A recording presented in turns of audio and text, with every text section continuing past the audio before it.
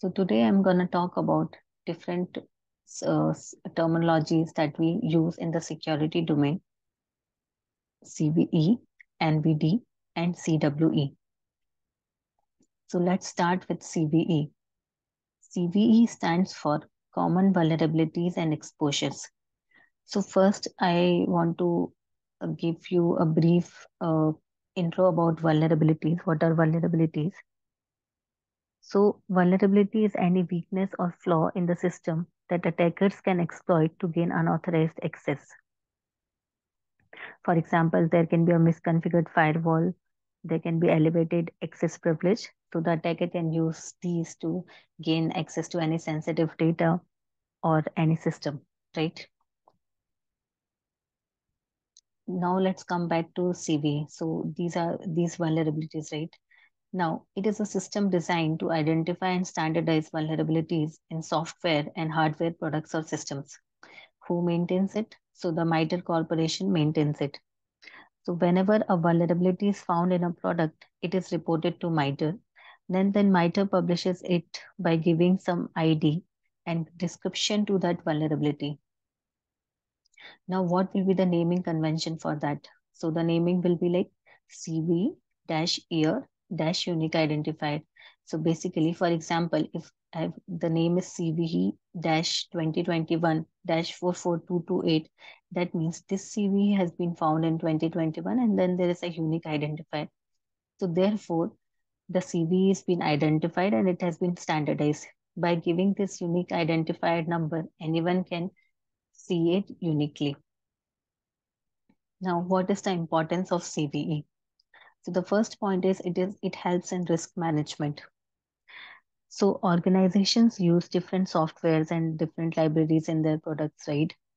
So let's take the example of Log4j. It is a very famous logging library which is used in Java.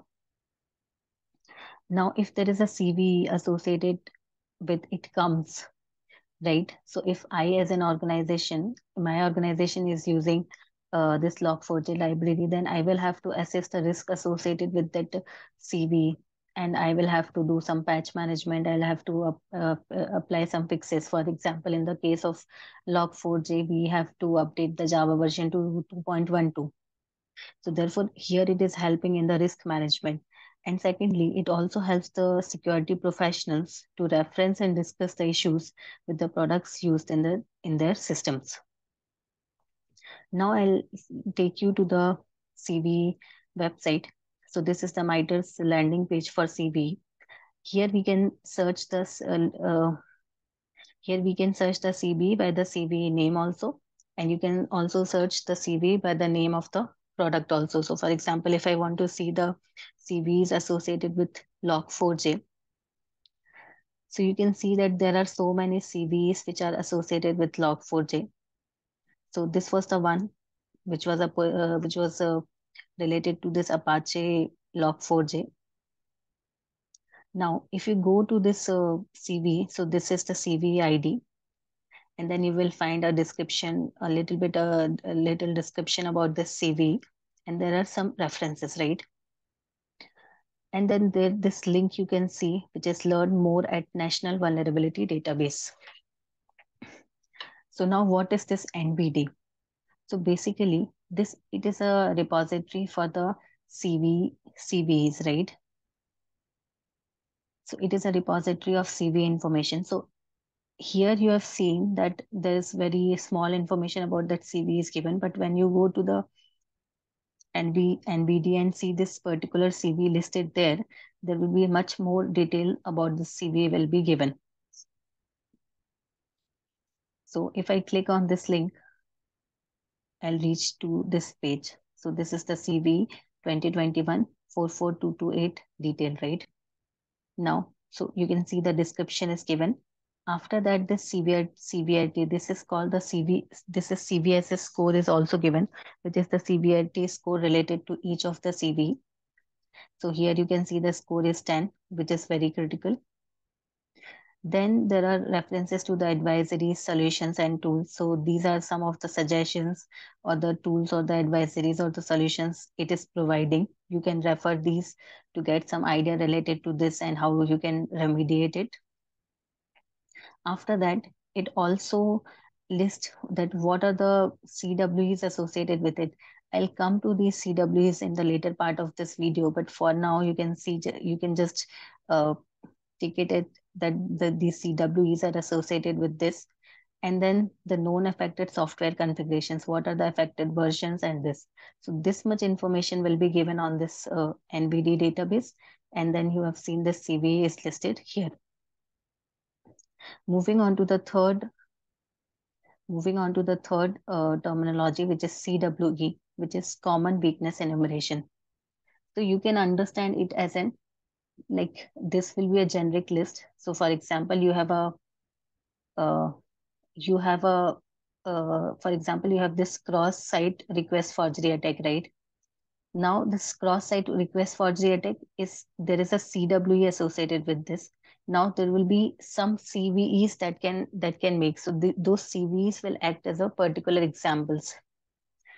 So it lists common software and hardware weaknesses that can become vulnerabilities. So these are the weaknesses, but they are not vulnerabilities, but they can become if some sufficient steps are not taken. Now I'll take you to this CWE list website. So here you can see this. This is CWE cross-site request forgery, right? Now the description is there. Then what are the consequences, how it affects the confidentiality, integrity, availability, non-repudiation, access control, what is the likelihood of the exploit, then the demonstrative examples that how it can occur,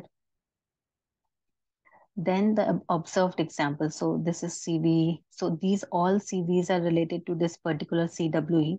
So basically these are the specific examples of that particular CW. So we have a concept, and then we can see that implementation of that concept. We can relate CWE and CVE like this.